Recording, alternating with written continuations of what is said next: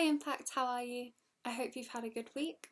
Today we're going to be looking at how the church equips us to spread the good news. So we're going to be having a look at Acts 13, 1-12, which is when Paul and Barnabas are first sent out on the first known organised mission of the church. So let's read the passage now. Now in the church at Antioch there were prophets and teachers, Barnabas, Simeon called Niger, Lucius of Cyrene, Manaen, who had been brought up with Herod the Tetrarch, and Saul. While they were worshipping the Lord and fasting, the Holy Spirit said, "Set apart for me Barnabas and Saul for the work to which I have called them." So after they had fasted and prayed, they placed their hands on them and sent them off. The two of them, sent on their way by the Holy Spirit, went down to Seleucia and sailed from there to Cyprus. When they arrived at Salamis, they proclaimed the word of God in the Jewish synagogues. John was with them as their helper. They travelled through the whole island until they came to Paphos. There they met a Jewish sorcerer and false prophet named Bar-Jesus, who was an attendant of the proconsul, Sergius Paulus. The proconsul, an intelligent man, sent for Barnabas and Saul because he wanted to hear the word of God. But Elymas the sorcerer, for that is what his name means, opposed them and tried to turn the proconsul from the faith.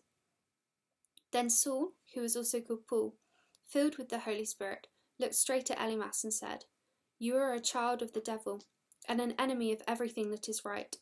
You are full of all kinds of deceit and trickery. Will you never stop perverting the right ways of the Lord? Now the hand of the Lord is against you.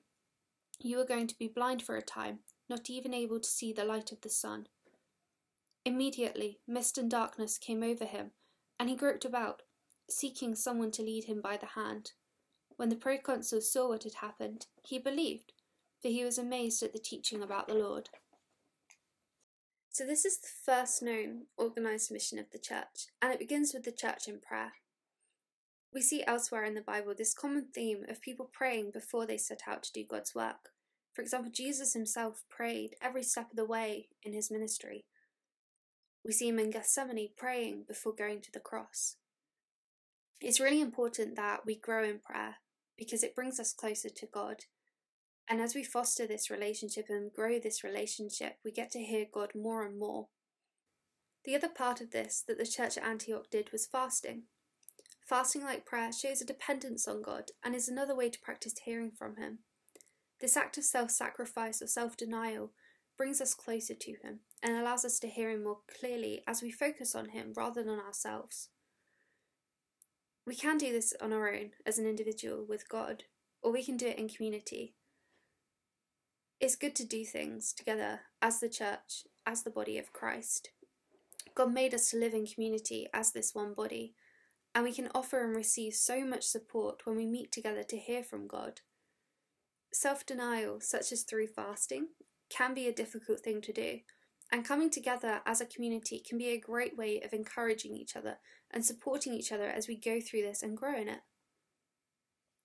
Within this passage in Acts, we see a real dependence on God and the church waiting to hear the Holy Spirit. Before a missions trip, people who are going to spread the gospel might do something called spiritual mapping, which is where you plan who you're going to reach and aim to reach. The church in Antioch didn't do this. They just listened to the Holy Spirit and sent Barnabas and Paul as they'd been told. Throughout this passage, we're seeing a huge dependence on God that the church has and fosters. And this is something we should really aim to have and to find. And we can do this through prayer and other spiritual disciplines. We also don't have to share the good news on our own. Paul and Barnabas went together as the Holy Spirit had called them, and John came to help them too. God did make us to be in community together, and this can go further than praying together and into our front lines. There's also times when we can share the good news on our own, but there is real power in coming together as Christians to pray for each other and equip each other as we go out to share the story of Jesus. When we're sharing the good news, we can rely on God to give us opportunities if we ask him. In the passage, Paul and Barnabas are summoned by the proconsul because he wanted to hear the word of God.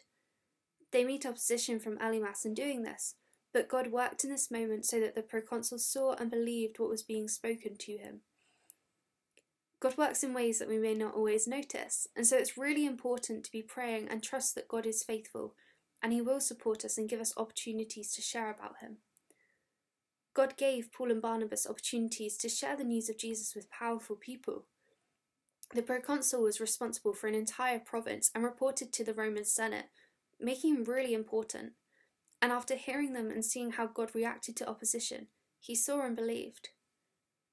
Another way that God provided opportunities for them was through the tradition of any learned man being allowed to speak at a Sabbath meeting at the synagogues. They took this opportunity and preached regularly the good news. So there are loads of ways that the church can equip us to share the good news.